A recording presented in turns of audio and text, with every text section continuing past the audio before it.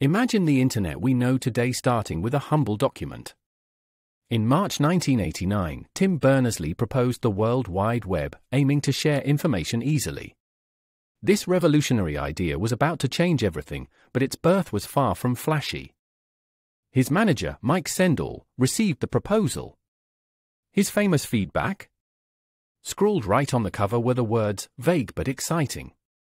This understated comment truly captures the initial, unheralded beginning of a global revolution. This highlights a crucial lesson: groundbreaking innovations often begin as nebulous concepts, not universally recognized breakthroughs. The Internet's journey from a vague idea to a pervasive global force underscores the power of initial vision, even if unrefined.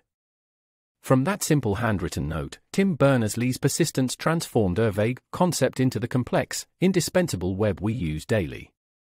It reminds us that profound changes often stem from quiet beginnings and unwavering dedication.